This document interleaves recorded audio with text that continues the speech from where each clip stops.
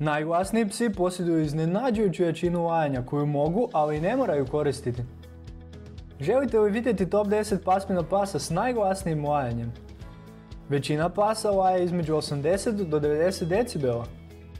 Ipak, jačina lajanja može varirati od pasmine do pasmine, a ovdje će biti izdvojene one koje laju glasnije.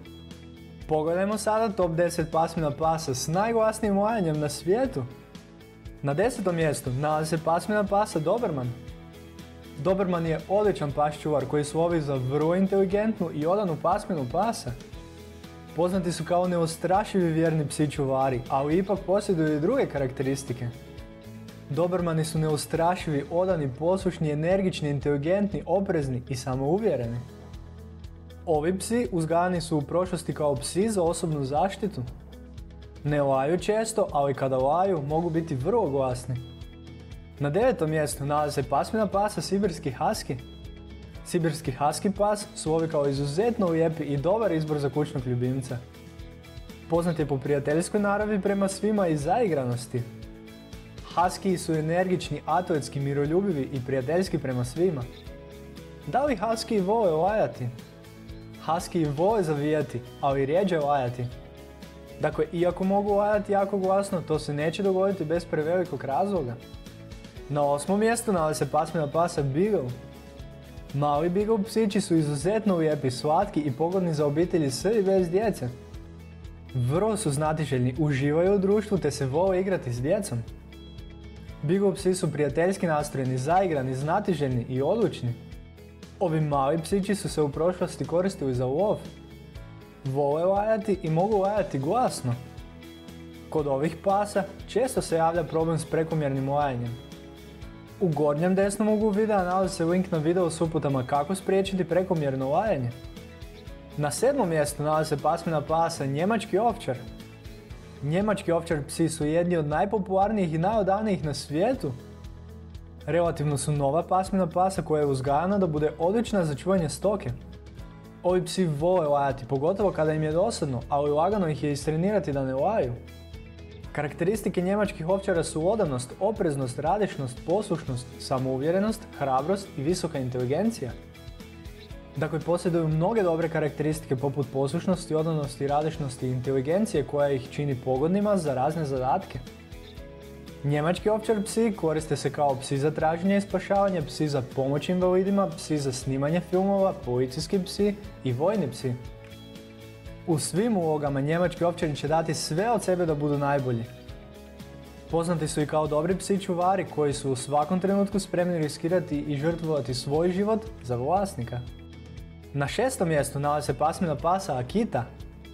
Podrijetlom japanski pas Akita je izuzetno zaštitnički nastrojeni, odani, uvijek oprezni i ne laje često. Iako mogu lajati izuzetno glasno, za takav jaki zvuk je potreban dobar razlog. Ipak poznati su kao bučni psi koji često prave razne zvukove.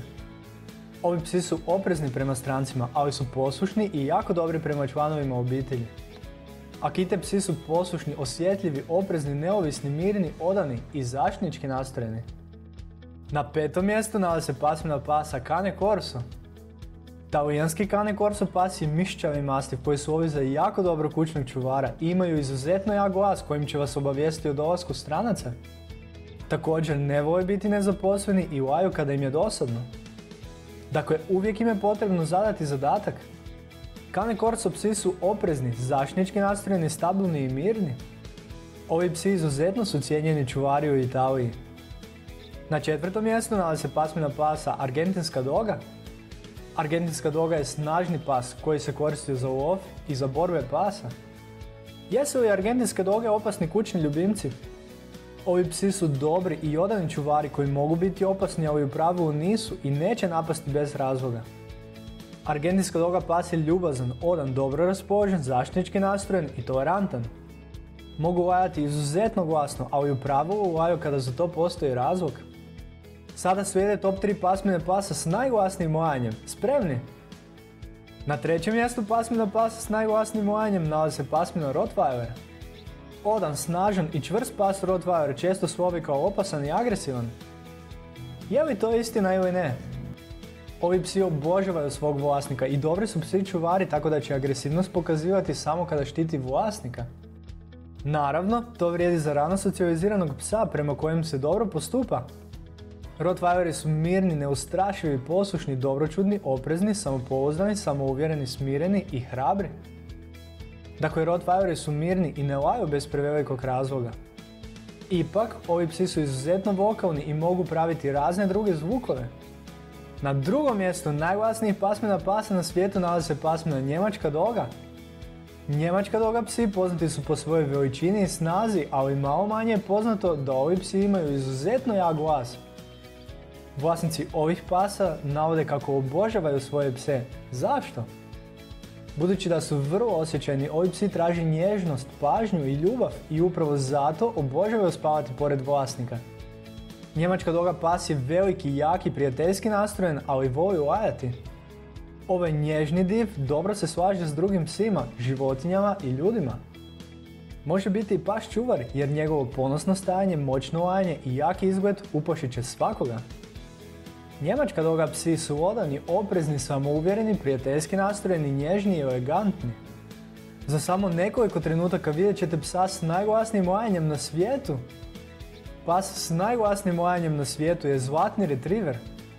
Zlatni retriver je veliki pas koji nije pogodan za psa čuvare jer je izuzetno nježan, dobar i voli pomagati ljudima što ga čini odličnom pasminom pasa za obitelji.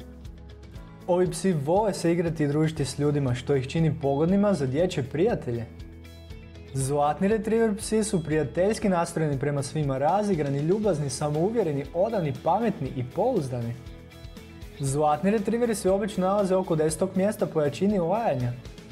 Sada se zasigurno pitate zašto sam ja stavio zlatne retrivere na prvo mjesto najglasnijih Pasmina Pasa na svijetu, zar ne?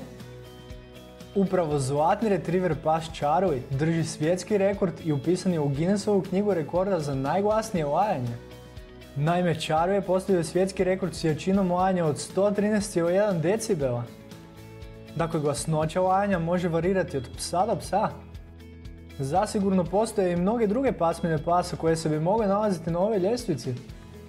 Ako znate koje, svakako vas pozivam da ih dodate kao komentar u opisu. Želite li vidjeti više? U opisu sam pripremio za vas linkove na top 10 najubojitijih, najagresivnijih, najopasnijih, najljepših, najpametnijih, najmanjih pasmina pasa na svijetu i još mnogo više. Ako vam je video bio koristan i dobar, kliknite like i pretplatite se kako ne biste propustili nove u budućnosti. Sačuvajmo naše kućne ljubimce zdravima i veselima, lijep pozdrav!